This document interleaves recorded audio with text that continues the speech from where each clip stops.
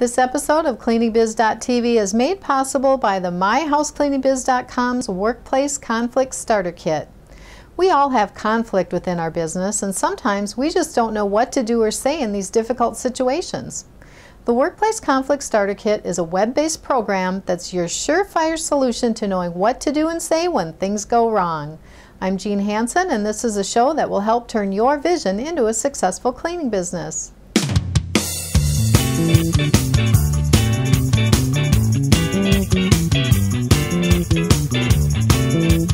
Everyone wants more money, and many cleaning business owners believe that money is the only motivation cleaning technicians need to be happy with their job. I mean, let's face it, I'm pretty sure most of us have had employees quit because they can make 10 cents an hour more at another job.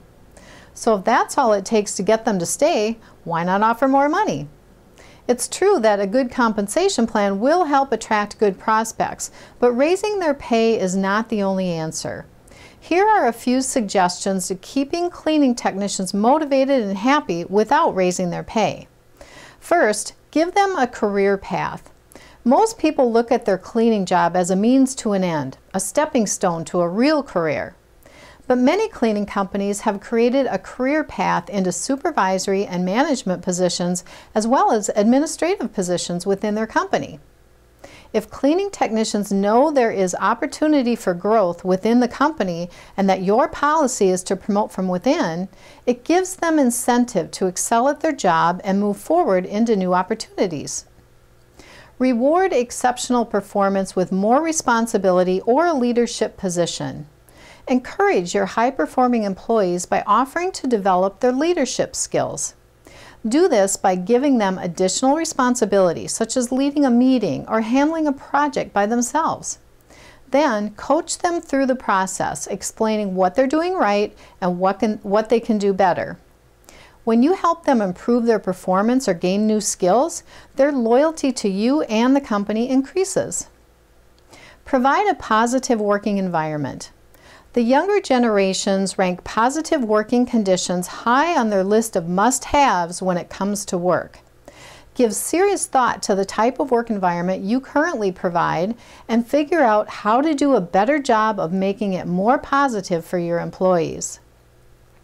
Recognize your cleaning technicians when they do a good job. If you want to create a positive work environment, then recognize them for the good work that they do. It doesn't cost you anything to take the time to tell your employees when they do a good job, so it's a very inexpensive way to motivate and retain your employees. And if you want to take it a step further, come up with a reward system for motivating employees that do exceptional work. Make ongoing training a priority. Most companies are so busy trying to get new employees trained in that they completely forget that the rest of the employees need more training.